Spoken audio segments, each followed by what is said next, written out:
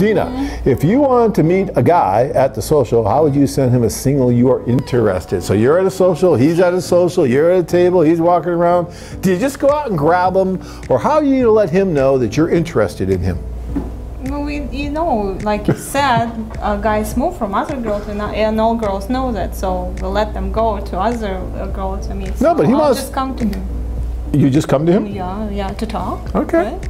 So, and you know, that happens a lot, where the women will just get up and come to you and say, oh, hi, would you like to talk? Yeah. Would you do that Yeah. at a social? Of course. Huh? Okay. Do that. Yeah. Well, some women are a little shy to do that, right? They're a little shy, but when you're at a social event like this and the women understand that there's 10 women for every man, they have to be a little bit more aggressive than they normally would be, right? You probably normally wouldn't walk up to a guy. No, we're not. And right, in real life, right? You would. No, I'll never do that. But here is like, it's meant to be like that, so. Did you hear that, guys? Did you just hear what she said? What she just said there is gold to me, because she said she would never walk up to a guy at a nightclub or something like that and try to just talk to him and introduce. She would wait for him to come. But at a social, because it is different and it is meant to be, that's where your opportunity is. That's what you do, and you walk up, because that is what the social's about. That's so important, what she just said. If you didn't get anything out of this whole show that we talked about today, listen to what she just said there, because that is gold. No, that's an amazing thing that you just said. I think it's great.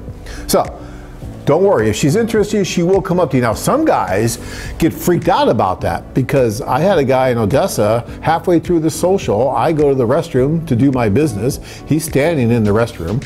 I do my business. I get ready to leave, and he's still standing in the restroom. I'm like, why are you standing in the restroom?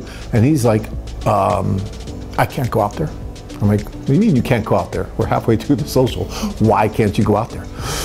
I feel like a piece of meat. I'm like, okay, because women were coming up to him, and he wasn't used to that. He was a 38-year-old locksmith from Florida, a great guy, ended up getting married, but he was really intimidated by the fact that women were coming up to him.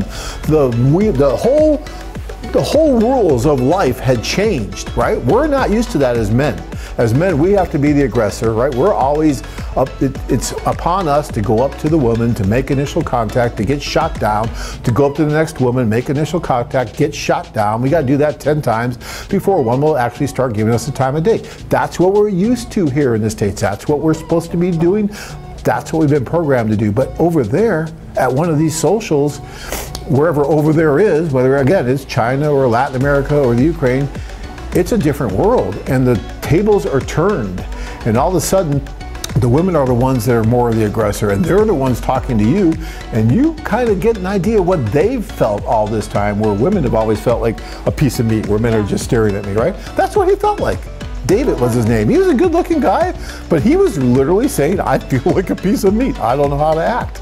And then he finally got over it, because it's that first social, guys, is where you really have the shock. Like your first social, was it kind of shocking for you a little bit? Was it like different than your second ones? Was it more comfortable by your second? Were you okay? Because we always have more women than the men everywhere, in all nightclubs, bars. Right, so you're used to it. I used to this. I didn't used to that. You know, you go from, one guy to another, but then, I figured table to table and all that. Yeah. Like that, because how else you can talk and meet. Join men from all over the world as they take a trip and find their future brides. Interested? Check out our website. If you enjoyed this video, be sure to give us a thumbs up and subscribe to our channel. Then click on the notice bell to get notified every time we add something new.